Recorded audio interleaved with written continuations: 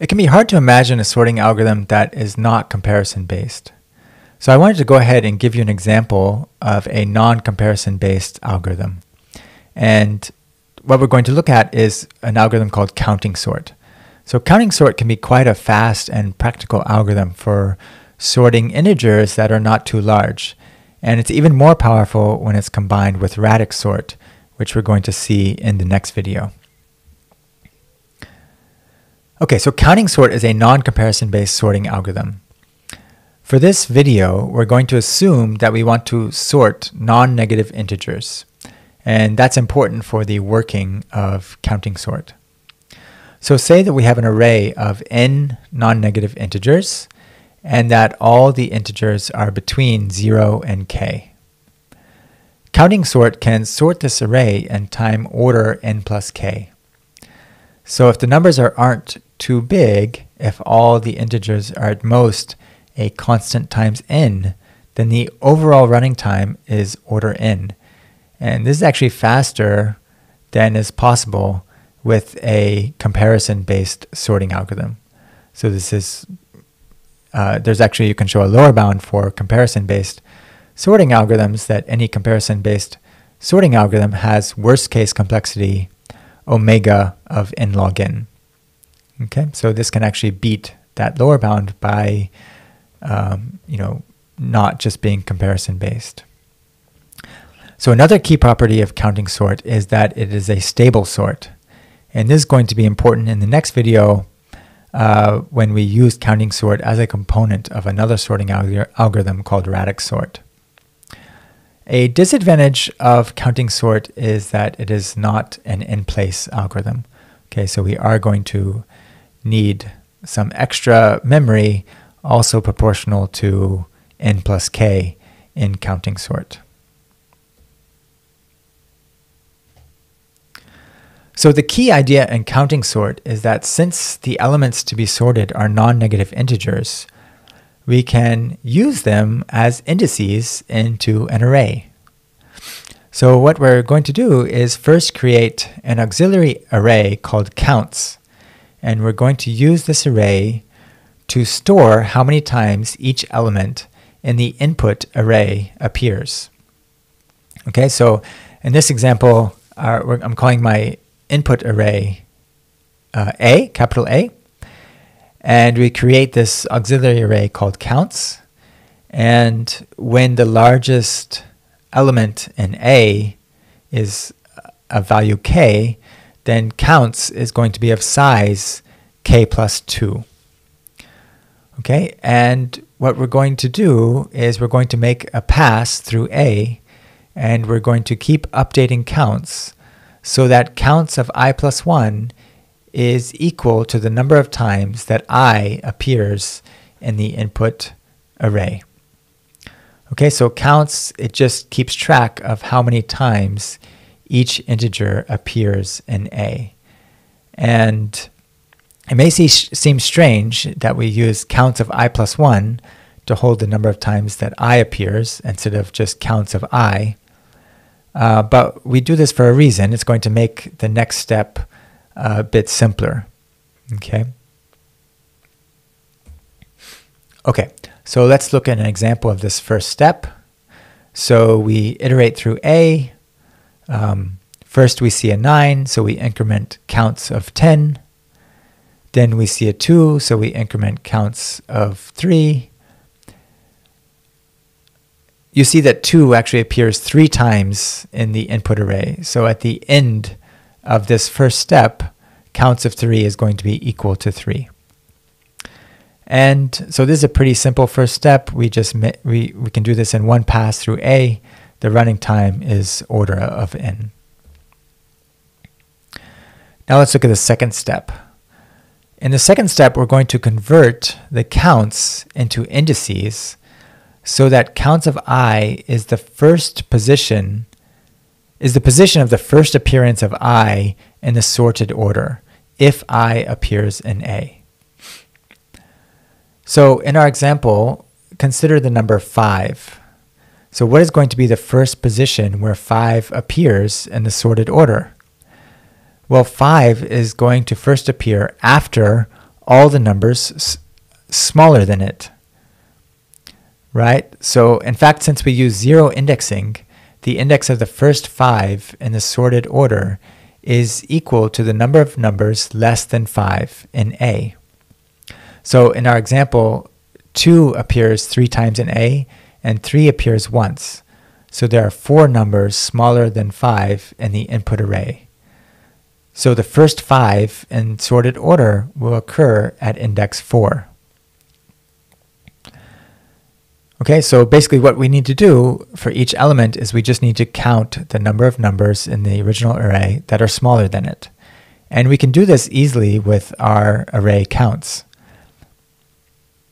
And what we can do is just compute what are called the prefix sums of counts. For example, the number of numbers smaller than 5 is equal to the sum of counts of I from I equals 0 to I equals 5. Again, because counts of I plus 1 holds the number of times that I appears in the input array. Okay, so we can compute these prefix sums in one pass through the counts array. So this step can be done in time order of k. And after this step is done, then in our example, counts looks like the picture there given at the very bottom of this slide. So now we're almost done. In the third step, we're going to create a new array called temp, which has the same size as the original array A. And we're basically just going to write the elements of A in sorted order into this temp array. Now, the only tricky thing about this is that we want to be sure that we have a stable sort at the end of the day. So this step might seem more complicated than needed, but doing it this way ensures that we have a stable sort. You can imagine that the integers in A, have some associated satellite data attached to them. So the 2 5s in A, they're not really equivalent because they might have different associated data.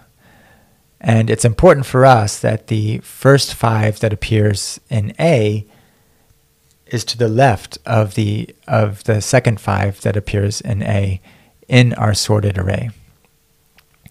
Okay, so to ensure stability, we're now going to make a forward pass through A. And let I be the loop variable that we use for this forward pass. And now consider A of I. If I is the first location where the number A of I appears in A, then we can write A of I to the counts of A of I position of temp. Because remember now that counts of j is the position of the first j in the sorted array. But remember that the number A of I may appear multiple times in A. So next we're going to increment counts of A of I. This ensures that the next time we come across the number A of I, it'll still be the case that counts of A of I tells us the correct position where it should go. Okay, let's go ahead and look at an example.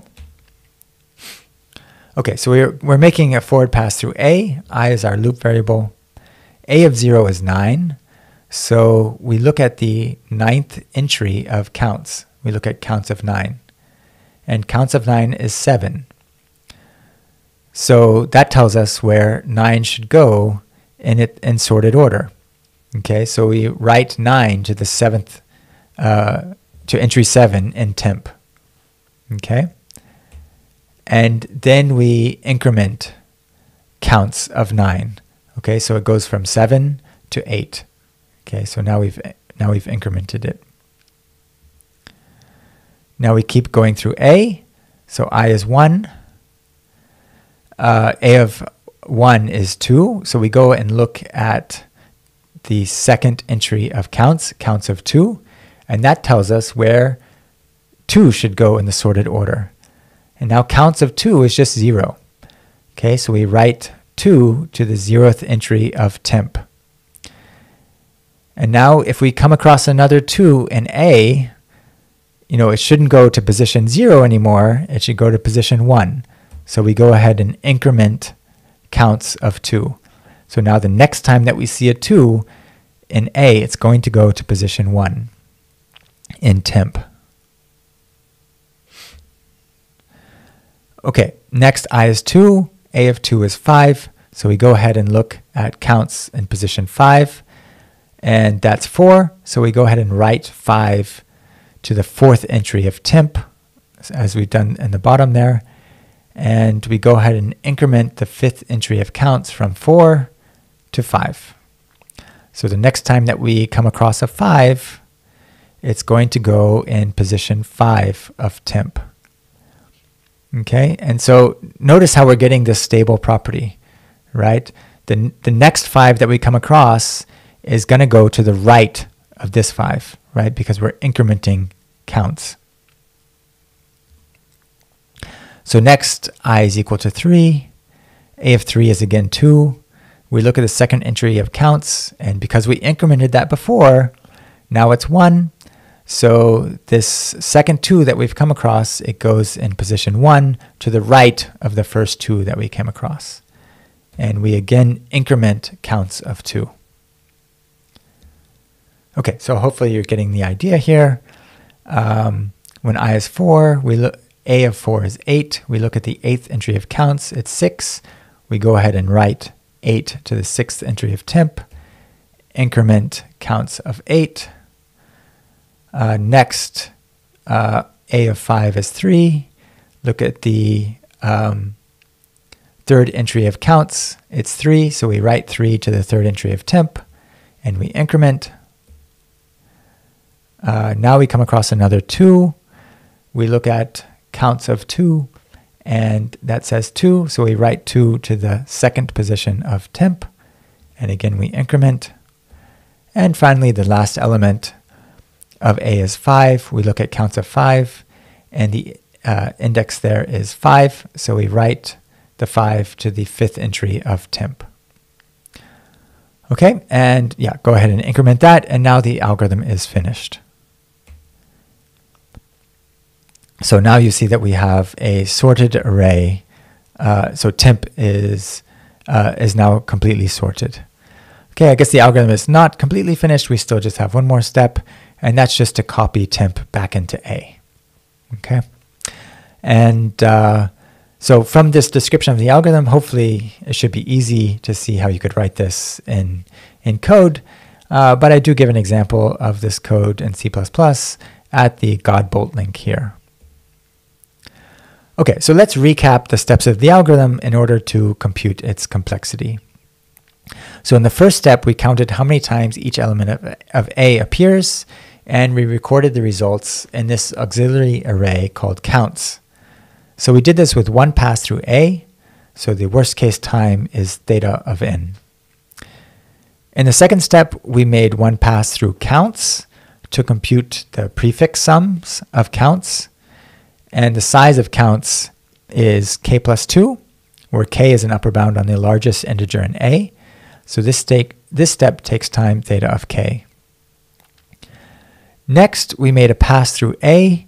We looked up the location where each element goes using counts, and we wrote that element into a new array called temp. So for each element of A, we just did a constant amount of work, right? We looked up the corresponding entry in counts, and we wrote the value into temp. That's just a constant amount of work. So the complexity of step 3 is again theta of n. Finally, we copied temp back into A, which also has complexity theta of n. So the total running time is theta of n plus k. So note that counting sort is not in place. We use this auxiliary array counts of size roughly k, and we also use the auxiliary array temp of size n to write the elements in sorted order. So we actually use extra space of size theta of n plus k in this algorithm. And that's one drawback to counting sort. And counting sort is also a stable sort. So again, this is ensured by the design of step 3. So we make a forward pass through A so that the rightmost element of a given value in A is the first one to be placed in temp. And after we place that element in temp, we increment counts. So if we ever come across an element with the same value, because we incremented counts, then that second element we come across is going to be placed to the right of the first one. Okay, so counting sort is a stable sort.